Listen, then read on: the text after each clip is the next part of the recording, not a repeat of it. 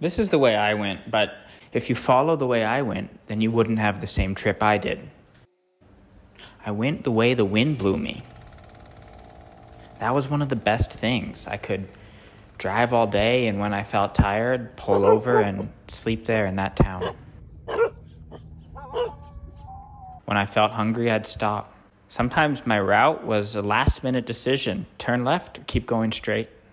The most important skill to have if you're going to do a scooter trip across Thailand is discernment. All along the way, people are going to tell you to do this, to not do this, to stay here, to don't stay here, to bring this and don't bring this, and ride this type of bike. And some of it will be good and useful advice, and some of it won't help you on your path. And you need the skill of discernment to take what's good and leave the rest to get you where you want to go. And where I wanted to go was Betong.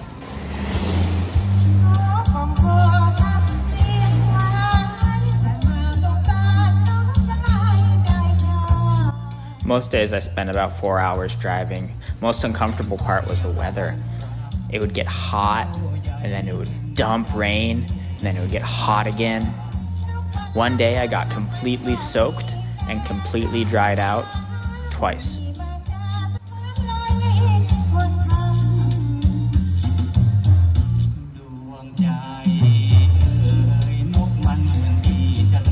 So I never really made a reservation. I always just kind of pulled my bike into town, drove around, and found a spot.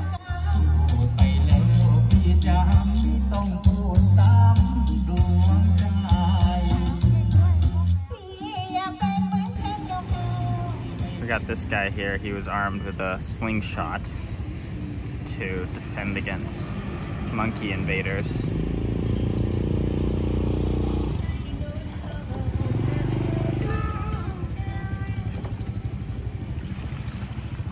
Gonna walk up this temple here.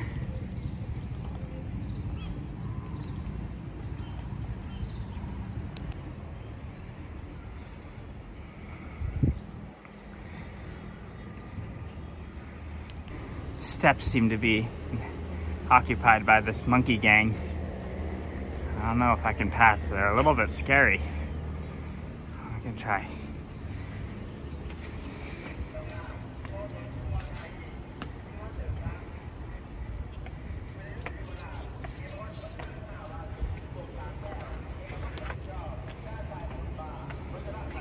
Okay.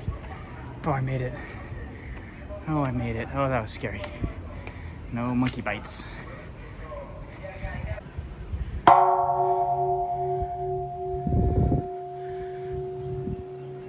When I was on top of the temple at Prachuap, I looked down the coast and I saw the beach and the waves and the rain and the sun shining through the clouds, and out to the west was the border with Myanmar, and there was rice paddies and rivers and road in front of me, and I just had this urge to go into it.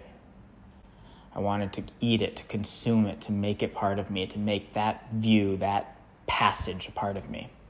After I passed through it, then it would become me. It would become my memory and my experience.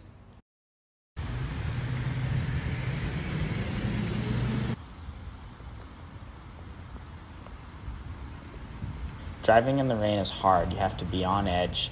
It's unsafe. And my poncho would always just get soaked through. I'd be totally soaked. This place in Nakhon Si Thammarat was a godsend. It was just off the side of the road. Spent an hour in there ordering everything on the menu: donuts, milk tea, pork noodles, orange juice. Just watching the people and making my little videos.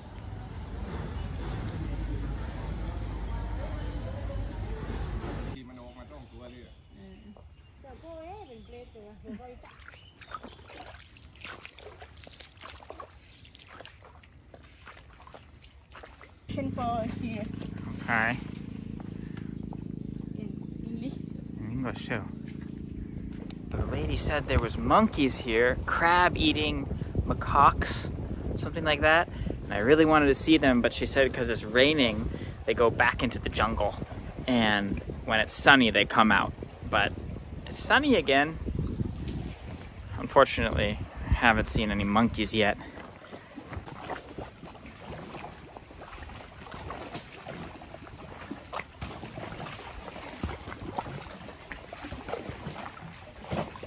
Again.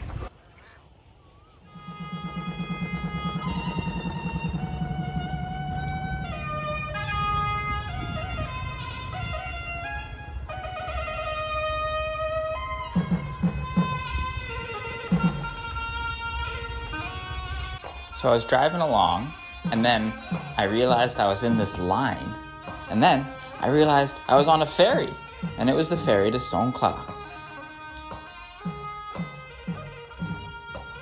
Songkhla is this beautiful little town right at the edge of this peninsula, split between, on the east side of it is the ocean, and on the west side of it is a big inland lagoon / lake. There's so much history there. There used to be a Muslim settlement, and then the king of Ayutthaya came down with his gunship and shot them all away. And then at one point, that Chinese settlement was ruled by a Japanese samurai governor. I love learning history this way, being in the place, seeing buildings, seeing people's names, looking them up on Wikipedia, and going to the museum and really taking my time there, reading the articles and exhibits, and then looking deeper into what I see at the museum, researching it more online.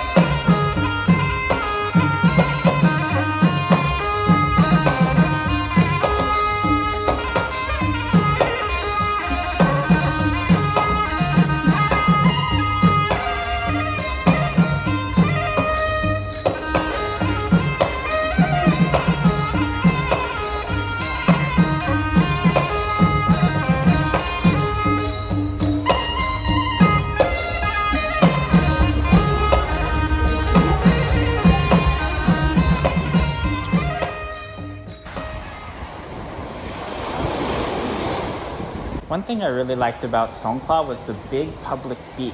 In other places in Thailand, at the beach is kind of walled off by a wall of hotels and resorts, and the only way you can get through to the beach are through these little holes and alleyways. But Songkhla was just a big road, and then some pine trees, and then the beach. And I liked that, the accessibility to the public.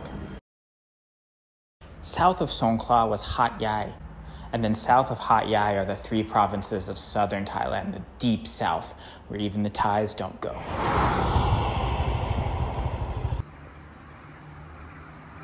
There's been this active rebellion against the central government of Thailand in the southern 3 provinces of Thailand. A big sticking point that I see is the Thai national curriculum says that to be Thai is to be Buddhist, but these people are Muslim. And there's been atrocities on both sides. There's been bombings and killings of police, and there's been killings of teachers and heavy-handed tactics by police, and arrests without cause, and you see the fear in the streets. And I saw checkpoints where boys had to lift their shirts to show they didn't have bombs. And it must be hard to live somewhere where you have to lift your shirt to just drive across town.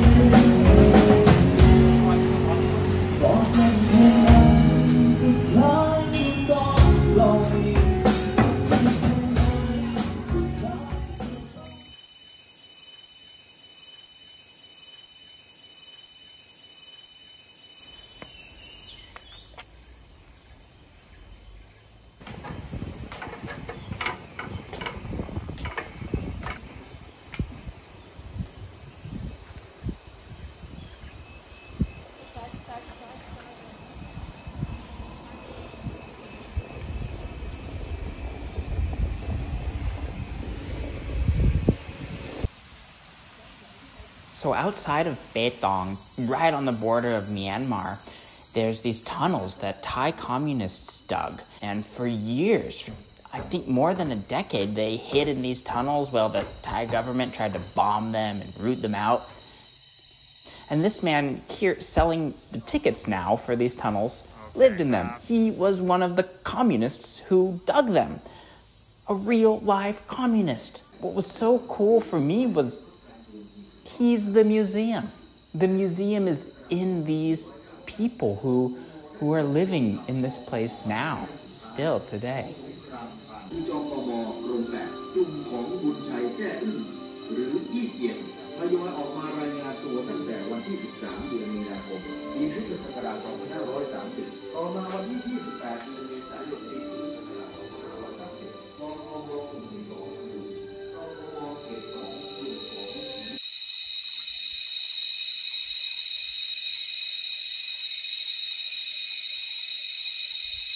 So I first smelled the smell while I was driving, and it was just this bad smell that I would kind of drive through.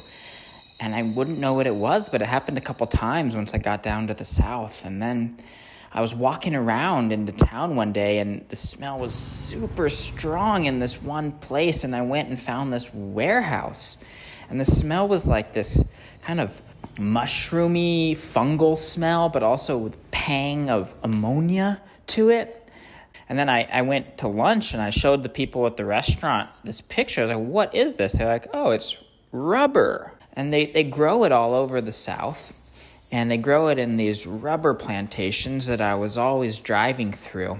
And you actually want to harvest the liquid form of the latex, and that really stinky kind of dirty stuff is what's called cup drip, which has its own uses, another type of latex.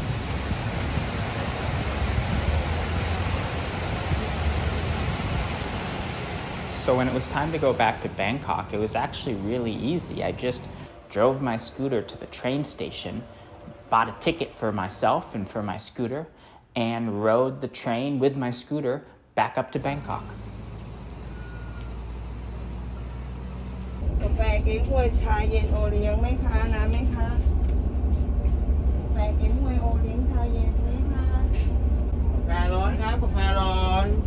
Coffee. Hot coffee.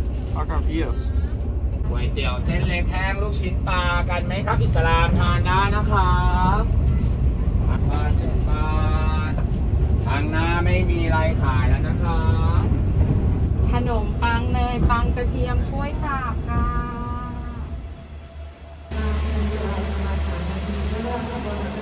I had to come out here to the cargo station, which is across the river in Bangkok. It was about an hour journey just to get out here. But it made it. Scooter made it, and drive it back into Bangkok. So, system works.